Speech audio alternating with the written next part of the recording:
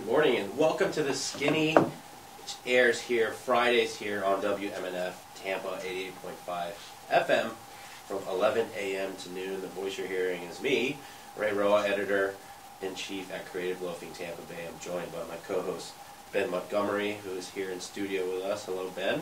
Hey, Ray. Obviously, Mitch usually opens this show, but Mitch, Florida Phoenix reporter, he's letting us drive the bus today because he's in Tallahassee for this 60-day legislative session. He'll be back in studio April 7th. He may be able to join us via Zoom on the March 31st episode, depending on the schedule at the Capitol, where there's a lot going on. We're going to talk a little bit about that. In the second half of the show, Ben and I will be joined by Carlton Ward Jr., a native of Tampa Bay, a National Geographic photographer who is central in a new, amazing film called Path of the Panther, which is in theaters now, screening at Lakeland Spoke Theater this weekend, where Ward will do a Q&A. And in typical Mitch style, Mitch usually kicks the show off, Ben, with news out of Tallahassee, and some news broke late yesterday when a federal appeals court kept on hold a controversial Florida law that restricts the way race-related concepts can be taught. So basically, Florida's Stop Woke Act is on hold. So a quick brief from the News Service of Florida. Attorneys for the state went to the 11th U.S. Circuit Court of Appeals. Judge Mark Waller, in November, issued a preliminary injunction against the law, finding that it violated First Amendment rights. So the state had asked this Atlanta-based appeals court for stay of the injunction. Basically, it would have allowed the law's restrictions to be in effect while the legal battle played out. But this week, a three-judge panel on the appeals court issued a two-graph order denying the stay. The appeals court did not explain its decision. In the past, Judge Walker described the law as positively dystopian. If you're not familiar with it, I've always been impressed with Republicans' ability and legislators' ability to come up with cool acronyms. So Stop Wrongs to Our Kids and Employees Act, so Stop Woke. Basically, it's a list of series of race-related concepts that would constitute discrimination if students are subjected to instruction that, quote-unquote, espouses, promotes, advances, inculates, or compels them to believe the concepts. So that happened.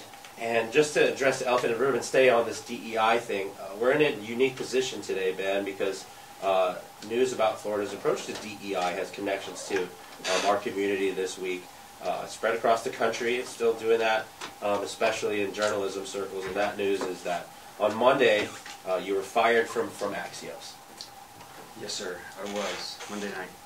Yeah, so Monday night, you were actually playing a Godzilla pinball machine, you told me, because you had traveled to Savannah to spend some time with your girlfriend on her birthday. You had racked up 41 million points. I think it was 41 million. I asked her the other day if she remembered, because, you know, I have a capacity to forget those small details, but I think it was like 41.5 million. It was a great run. At one point I was playing 6 balls, and have you ever felt like you were in the zone? It looked like I was just playing 1 ball, but 6 of them were on the... It's like the Matrix of Godzilla pinball. And so correct me if I'm wrong here. I'm going to try to quickly recap what happened here. So all of this happened pretty quickly, and it started Monday around 2 p.m., right, when Florida's Department of Education sent an email to its entire press list. I got it. I'm sure they got it here at the station, about how the governor held a roundtable, quote-unquote, exposing the diversity, equity, and inclusion scam in higher education. We'll get into that, what was in that email in a second, but you read the email and replied, this was it, and we know because we'll talk about that later. Your reply was, "This is propaganda, not a press release." And within an hour, DeSantis' communication director for the Department of Education, Alex Lanfranconi, posted a screenshot of your reply on Twitter. I looked at that tweet this morning. It has more than 2 million impressions. And you mentioned, you were in it. Like, can you talk about how things unfolded for you in between your email and Wednesday when you finally spoke to me on record about you being fired? Yeah. Is it okay if I start by sort of explaining the email? 100%. Was behind that? Yeah. I don't know if I've. I think there's a lot of listeners who really just heard this the first time now too. Yeah. So I write a daily newsletter, and that involves about 900 words. And when I say that's not true. I read with Celine Sanfelice, an incredibly talented partner for the past 2 years plus. and we write a newsletter about 900 words 5 days a week. For 2 years, it's been 5 days a week. We were recently these 7 days, and then 8 different sins. I thought I missed work on Saturday when I saw Axios email and Yeah. inbox on Saturday. Yeah, so my days tend to be pretty busy. I'm writing a lot every day. Besides that, keeping track of a lot of stuff, and also reading a lot of email. Right, this is what we do.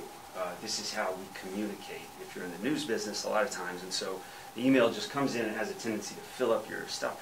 I try to give the press agents, especially for the arms of the government, the benefit of the doubt, and give them at least a little bit of my attention so that I can see if they have anything interesting to share. And I feel like that's a debt of service to my readers. It's part of why I get paid to do this job, to filter. And occasionally we get stuff that we just let slide right by. It has no news value, nothing to do with us.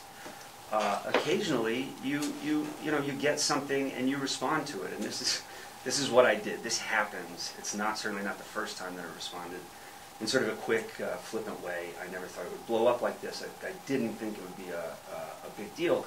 But people have asked, like, why, and how do you know how you compose an email? I didn't necessarily really think about it, but I wanted to send them a message that this wasted my time. Like, you're getting paid by the taxpayers of Florida, $120,000, some of them, 6 figures. These press agents, their job is to help the press, to distribute information. And there was no useful information in this quote-unquote press release that they sent. And so I let them know as a piece of criticism in 7 words. This isn't a press release. This is propaganda. I should have said, probably you've wasted my time. Like, why send this out if we're not going to be able to use it at all? And so Smart brevity bit you in the ass. So, yeah, smart brevity got me. I think, well, somebody said, look, if you had taken that email and written a story about how it was propaganda and then put that in the newsletter, that probably wouldn't have been a big deal. But because I sent this personal email, that was the and then it got broadcast. And by the way, it has 2 million views now. I think when I looked at it Tuesday morning early when I woke up after I had been fired, it had 84 retweets. So this was like small potatoes. It felt big Monday, I'm sure, for Axios and for people who were like watching it, but it was not a big deal to me. In fact, do you know Jacob Reyes, who is a Hillsborough County Community College student and now works at PolitiFact? I do. He was in line for an internship at Creative Loafing, and he went with you guys instead. That's right. Yeah, he worked at Axios. It worked out for him. And he transferred over to PolitiFact about a year ago, but he's been through the ringer like this. This has become, the Department of Education has become completely politicized. The Department of Health is now politicized.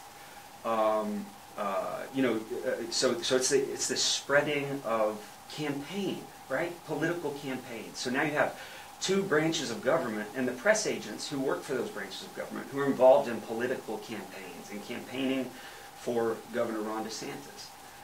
And it's my job as a journalist, and I'll die on this hill, I guess. It's my job as a journalist to just call BS when I see that, and that's what I did.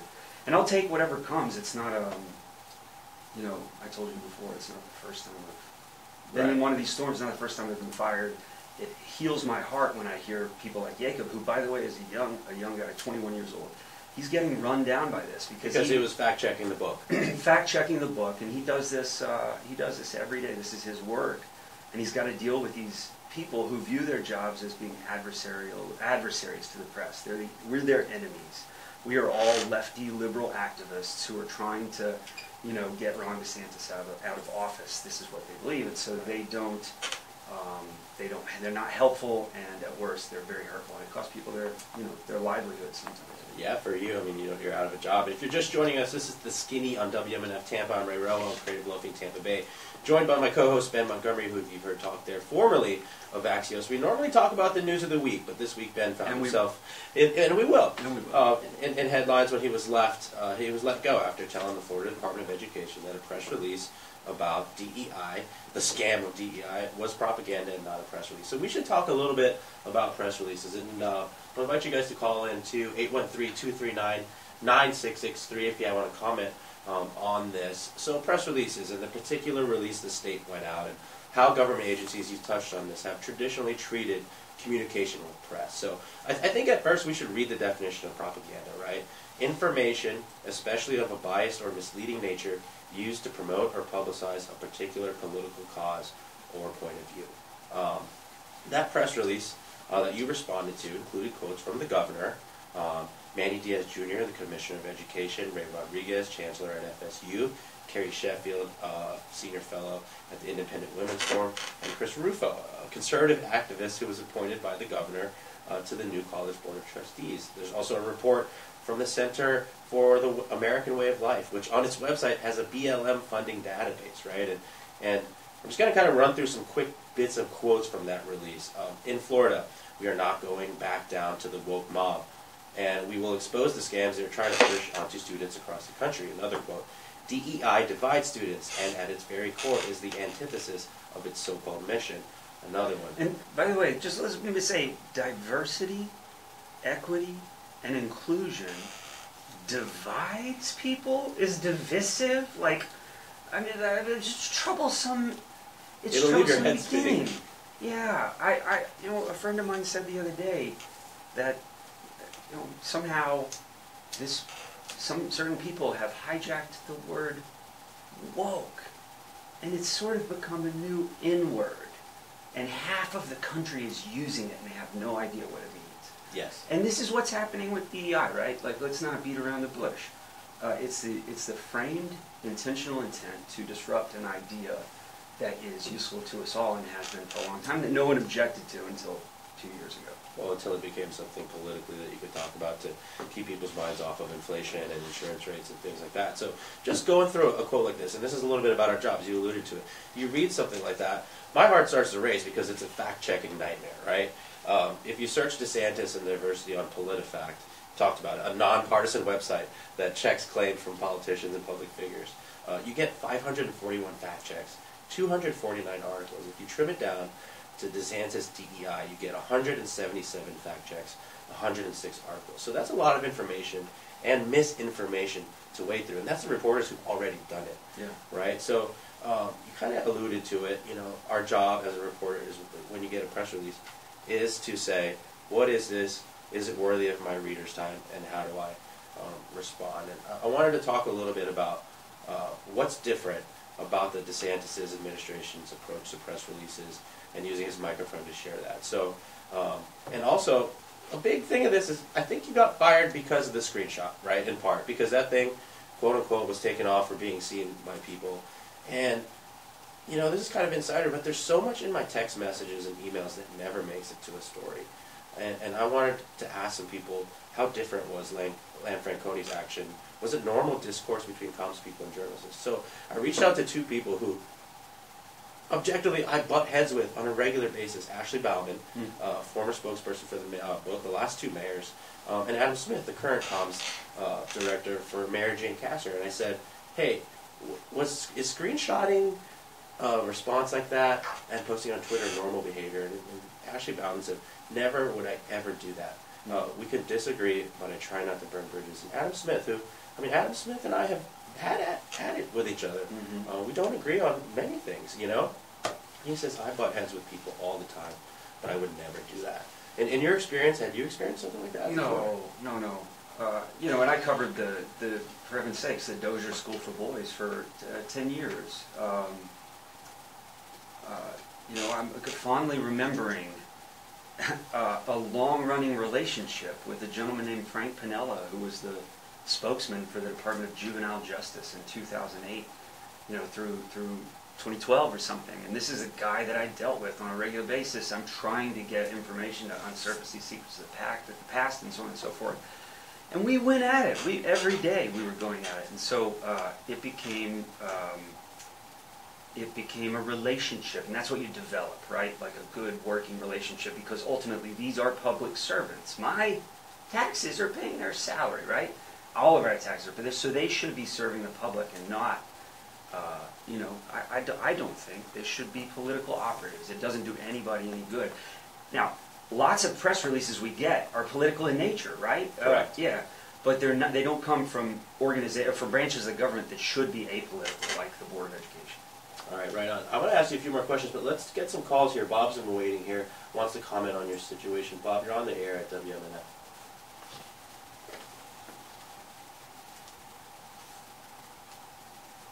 Thanks, Bob. Appreciate it. Yes, sir.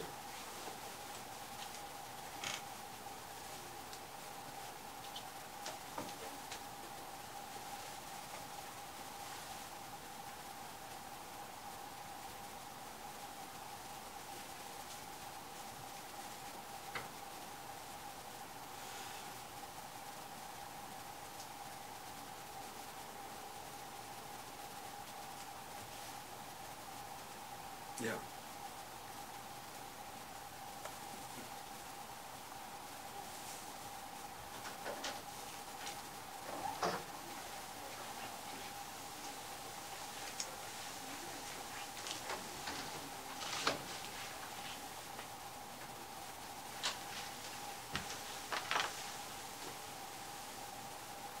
Thanks, Bob. Both great questions, Bob, and I appreciate the chance to answer, especially the first one. I did not imagine it. Really caught me off guard. I've worked for 5 different newspapers: West Texas, upstate New York, a couple in Florida. I never would have thought this would have happened when Jacob Reyes, my dear young friend from the PolitiFact, texted me a link to the tweet, and it had already sort of started generating some buzz. I texted it back, and this was like mid-afternoon on Monday. I thought it's just going to pass right over. It didn't. I started wondering after the fact, like, did I do something else wrong? And I remember blowing up at the end of last year about sort of this is inside baseball, but like extra work that we'd been given, and but not in any way that would have been out of the ordinary. And that's the reason they gave me, that's what I got to work with. So I feel like this was a bad move. I feel like it was a move that was made in a silo. I've not reported this out. I have no idea. You have to ask Axios this, but I feel they have not answered this, by the way. I feel it was a move that was made by a couple of people in a very pressure-filled situation. These are pressure-filled situations when you're representing a brand new media company that's still building. By the way, 2 years of my life I spent trying to build this thing. I care about it deeply. Still do. I got half the staff hired, or helped get half the staff hired, because they're friends of mine. They're still there. They're working journalists, good, solid working journalists. They need jobs. Do not cancel your Axios subscriptions. But this decision was made by a couple of people, and it seems like the folks above them, the founders who hired me 2.5 years ago, before they hired the people who fired me, they're not, they're standing behind this decision, and so be it. That's their, they have that option. Obviously, I haven't asked for this job back. Don't want the job back, but I will say the journalism community has been overwhelmingly in support, and it's been kind and caring, and also challenging. Like my dear friend called me yesterday to say, hold on one second, this was a dumb email to send. Like, this has no journalistic merit. Why would you send this? And I appreciate being challenged in that fashion. I said, it was kind of a dumb email. I don't know if, I probably should have been more clear when I sent this criticism, but I'm open to that criticism. I'm open to the storm here, obviously open to media accountability. I lost my job. I'll find another one. I don't buy the notion that journalists aren't activists. I think that every single one of us got into the business because we care about making this world a better place, and doesn't that make us all activists? Right? Yeah, and to be fair, you don't talk about Axios. Your editor, Jamie Stockwell, did not respond to a request for comment from me. Instead, via spokesperson, Axios, editor-in-chief. If we're not activists, we're stenographers. Exactly. And so we have some emails coming in here. David Bryant says he's very disappointed for Axios firing Ben, and has some words to say about the DeSantis press release. Interesting something here. Somebody wants to know if you could speak about Christina Pershaw. She is a particularly well, sorry. By the way, I just should say I have I have not a lot of dealings with the Tallahassee press agents. I write fluff. You know what I mean? Like, I do some serious story for journalism. Axios was about the throwback menu at Outback The Steakhouse. Aussie twisted ribs are phenomenal, and that Wallaboo pasta or whatever it has, pretty good. But listen, it's not like I'm dealing with these folks on a regular basis, so I have nothing to say. I just watch them do this to my colleagues, and it's unfair. This is a different environment. This is like trying to sink someone when you're a public servant on the public dole. I don't understand how those two things are allowed to happen. You know, there was a day when the public servant, when I got here in 2005, I was like, wow, the public information officers help reporters? This is how it's supposed to work. It is great to get a good PI. You know, John's been waiting patiently out at Port Richey. Let's have John on the air. John, you're on the air here at WMNF Tampa.